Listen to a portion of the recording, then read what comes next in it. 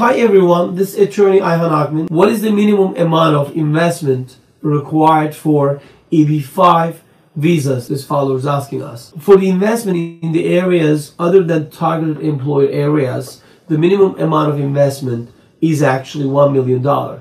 Investments in the targeted employment areas, including approved regional centers, can qualify for the minimum of $500,000.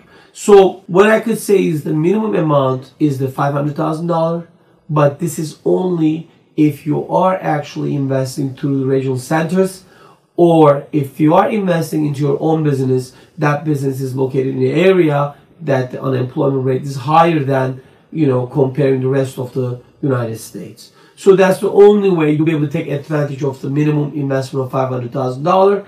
In any other cases, you will have to do $1 million investments.